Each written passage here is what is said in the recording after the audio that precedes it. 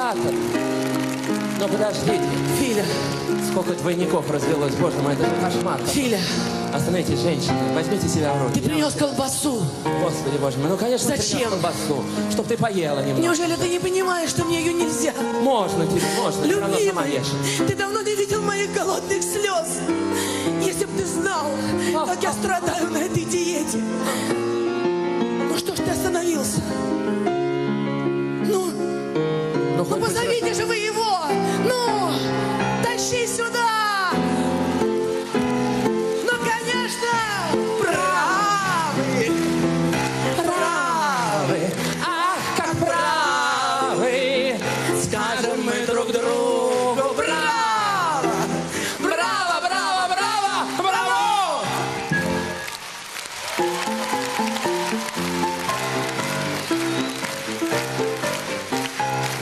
Мой двойник Алла Пугачева. Спасибо вам, зрители. Спасибо, это для вас я пою. Не ради денег. Для денег у меня есть чипсы.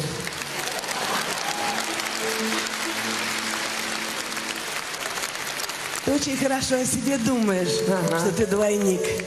У меня уже тройники есть, и пятерники, и шестеренки. Да. Я обожаю концерты. Вот перед Новым годом, накануне Нового года, концерты Максима Галкина. Здесь можно быть несерьезной, глупенькой, не худенькой. И поэтому я сейчас, в принципе, заполняю паузу. Мы ждем, вот если сможет вырваться Филипп сюда, то, значит... то есть это не мой концерт, это пауза перед выступлением Филиппа. Спасибо тебе, Алла. Я понял, как ты меня любишь. Поймите правильно. Я настоящий друг, поэтому я здесь. И поэтому я хочу спеть то, что обычно я в своих концертах не исполняю. Это Частушки-Пугачyшки.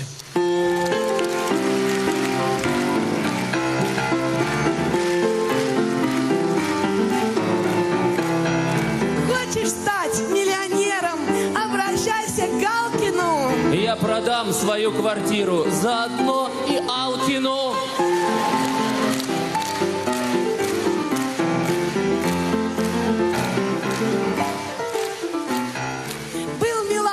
Хоть куда, но свое берут года. И теперь он, извините, без Виагры никуда.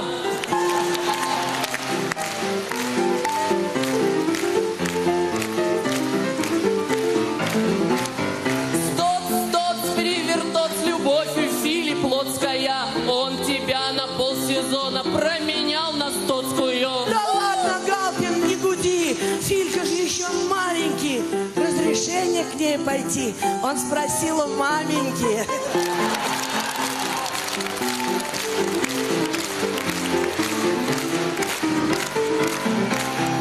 Ты подумай, слух пустили, будто я с тобой живу. Жаль, что я не воплотила эту сказку наяву.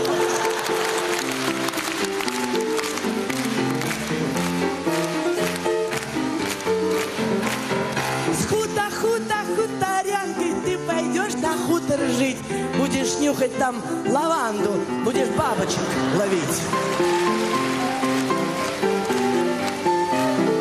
Я хотела похудеть, на воде сидела. 5-й день не просыхаю, да лучше бы я толстела.